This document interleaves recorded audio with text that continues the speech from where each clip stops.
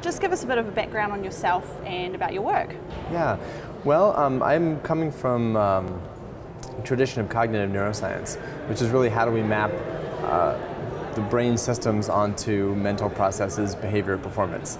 And for a long time, I started out studying cognitive control and attention in the brain, but was really drawn to the study of emotion and pain early on because it's so important for all of our lives and it sort of connects with our everyday life. And so tell us a bit about what you're talking about here today. Yeah, so what I'm talking about here is this idea that we all know people who suffer with chronic pain have a number of different problems with the brain in the larger context of their lives. But we really don't understand what are the brain mechanisms that give rise to those changes, and how do we measure a person and look at their brain and understand what is it that they're experiencing, where are the problems.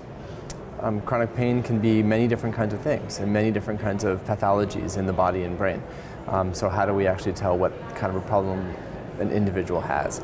And that can help us to know how to treat them and how to understand what's otherwise very confusing sometimes if people have multiple different symptoms, pain that spreads across body sites, multiple sensitivities, other kinds of social and affective issues, and how do we look at that as a disorder and try to help them, get better instead of sort of throwing up our hands and saying, I don't know what to do with that. Yeah, it's quite an important thing to try and get right, I suppose. That's right, and I think that understanding the brain systems involved and how emotions and pain are connected can help us to unpack that and really understand what's going on. And so you're speaking, this is, you're one of the first people up at the forum here today, but You're speaking later in the week as well. Can you give us a bit of a snapshot into the rest of your talks? Yeah, what's happening?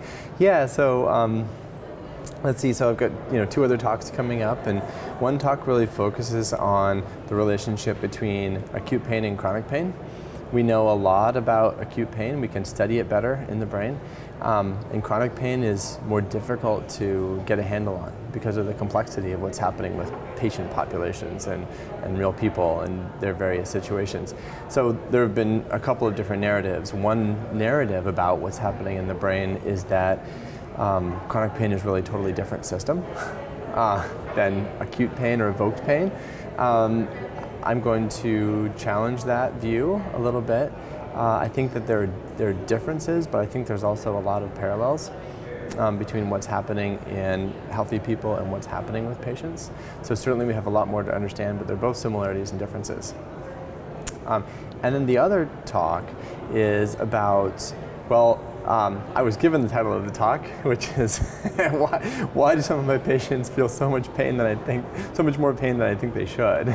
And what this talk is going to be about is explaining what's happening in the brain beyond pain and how there's changes in the prefrontal cortex which change pain sensitivity and they change pain avoidance, but they also have a lot to do with how we think of ourselves in context. So there's a much bigger picture. And I think part of what neuroscience research can do is take that from this kind of nebulous thing that, oh sure, what you think matters, what you believe matters, how you see the world matters, but actually try to connect that with neuroscience so that, if you have a problem of maladaptive beliefs and appraisals, you can actually see how that plays out in neuroplastic changes and actual brain changes that can underlie those symptoms.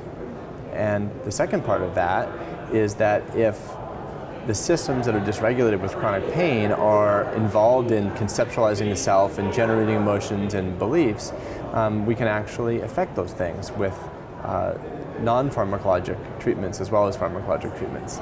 So psychotherapy can work. And so what we need to do is to understand what are the underlying principles and how do those psychotherapeutic principles map onto the brain. Yeah, you're giving the audience a lot to think about. So that's it. So psychotherapy works, but we don't really have a good handle on how it works yet. What are the neurological realities of changes in thought. So that's what that talk is going to be about, and that's been a central focus of my work for the last years. You sort of drew the short straw having to go first, or well, yeah, almost first today. Do you think it went all right? It's good. I hope so. I'll let everybody else be the judge of that. Yep. Cool. Well, thank you for joining us, and good luck for the rest of the week. Well, thanks very much. Yeah.